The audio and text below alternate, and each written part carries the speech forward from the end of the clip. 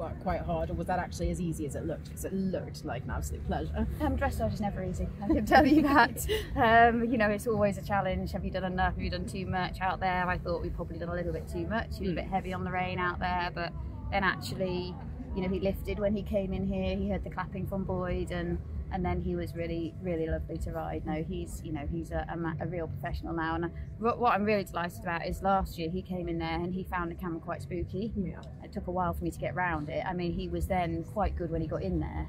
But today I went in and he just went straight past. Didn't even look at it. Yeah. Just shows how much he's come on in a year as well. Yeah, he looks so elastic. I mean, obviously he did that beautiful test at Burley, but that one today looked even more. Did it? Oh, yeah. Good. I hope so. Well, I suppose I'm starting to get confidence in the way in riding him a bit more like that as well. And yeah, no, delighted.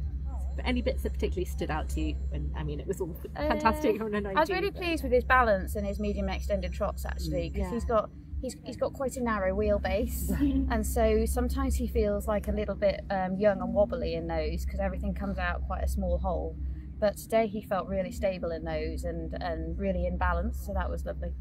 And looking ahead to tomorrow, obviously he comes in as the reigning champion. We've got a wetter year and quite a different course by kind of everyone's sort of what everyone's been saying about it. How does your kind of understanding and reading of the course compare to what you had to deal with last year? Yeah, I mean, he always is along similar lines in kind of oxes to corners, curving threes, curving fours.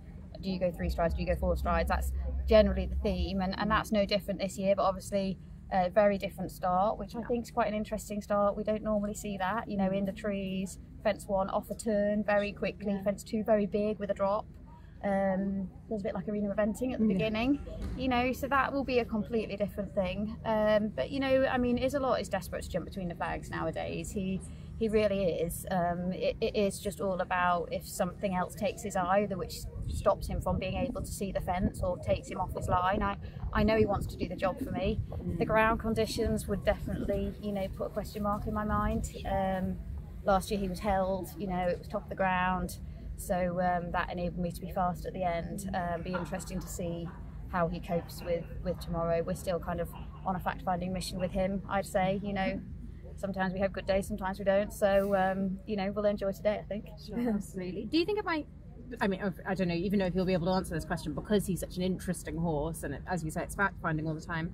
But do you think having quite a busy start like that might actually suit him because he's really going to have to be thinking about the job in those first fences where he might be more inclined to see something shiny and go, oh God. I'm not sure I know the answer to that. I don't know. I don't know. You know, sometimes with Isaac, it's like at Burley. I predicted he would spook at the stones on the left, and he spooked at the flat pot on the right. You know, so I just don't know. I think my job as a rider with him has to be that I ride like he's not going to spook. Okay. And if he does spook and I can deal with it, great.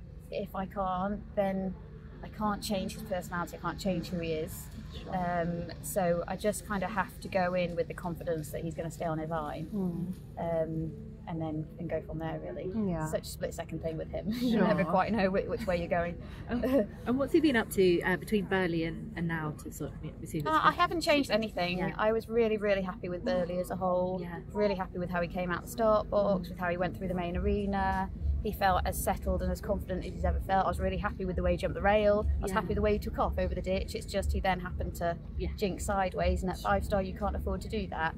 So I haven't changed anything particularly. I've just kept working away. He's had a few more gallops. The ground, we gallop on grass and the ground's been very good.